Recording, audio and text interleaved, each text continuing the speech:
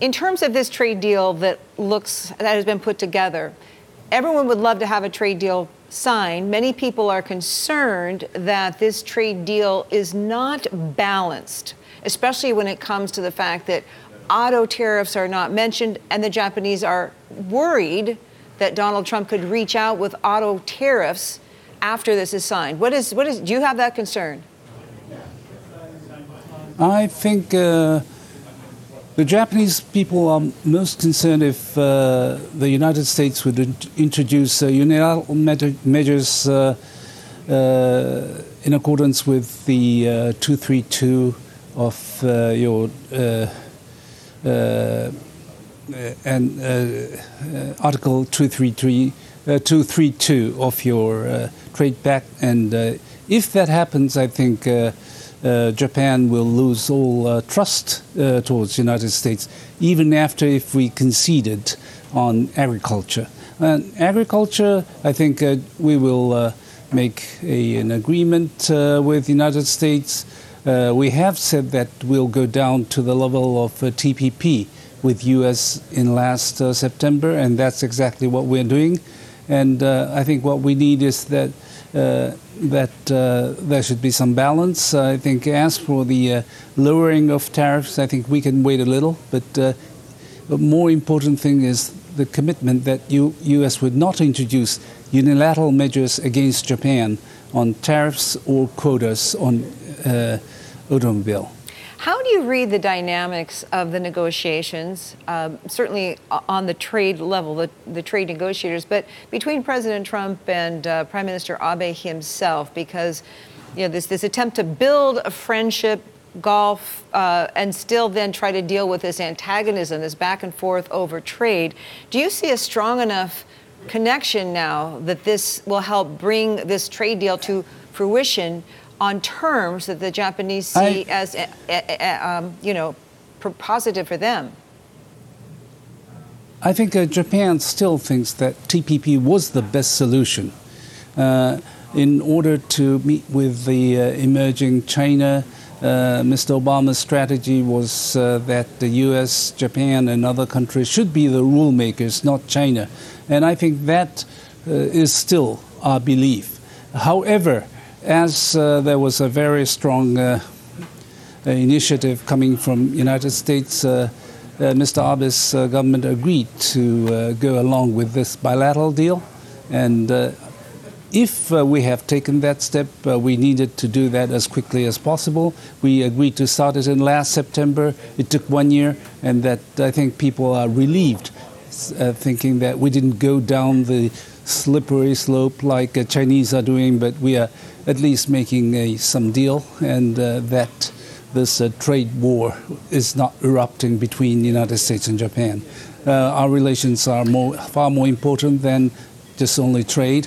We have North Korea, we have other issues, so I think we need to tie U.S.-Japan relations very firmly. Yes, Ambassador, I just want to follow up on Kathleen's points in terms of the way Shinzo Abe has cultivated his relationship with President Trump. I believe they've met 10 times. They've golfed 3 times. He invited the president to meet the new emperor. Have you seen anything like that before in your experience, and has it paid off for Japan? I think the Japanese people in general are understanding that, and I think people around the world, some of them may ridicule that, where Japan is kowtowing to U.S. pressure, but I think many of them are a bit envious that Mr. Abe has cultivated such close relations with not a very, I'm sorry to say this, easy leader in the United States, Mr. Trump. And so I think people would understand that Mr. Abe has been very, I think, took a really effort to create such kind of relations. And I think that itself is important for us. And in order to continue that relations, I think this trade deal, I think, would help. And as I said, U.S.-Japan relations is far bigger than just trade, and I think we need to keep good relations with any American leader.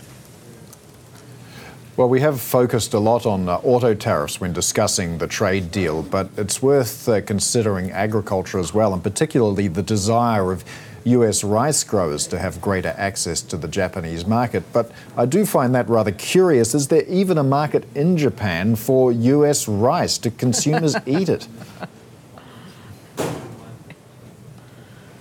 I think Japan is... as for rice, I don't think there'll be any drastic sort of measures, but I think for beef, pork, and I think eventually corn as well, we are going to import more from U.S. And what's important is that the U.S. had been behind other countries like Australia because U.S. didn't join TPP, but now that the U.S. is on equal footing with other TPP members because we are having this bilateral deal, and I think that gives a lot of comfort to U.S. farmers. And that's exactly what Mr. Trump was seeking for. Another quick question, sir. You mentioned North Korea. You mentioned some of the very common concerns that Japan and the U.S. have. How do you see that moving ahead? I think it's a good thing that North Korea has not done any nuclear testing for 2 years now, and I think that's. I think we have to thank Mr. Trump for that. What is important for us is that North Korea would not launch any middle-range missiles like Tepodon or Nodon, which may reach Japan. And they have launched that in past, and I hope that U.S. would not say that we don't care, it's not reaching us. Then all Japanese will lose trust towards the United States, if U.S. ever said that.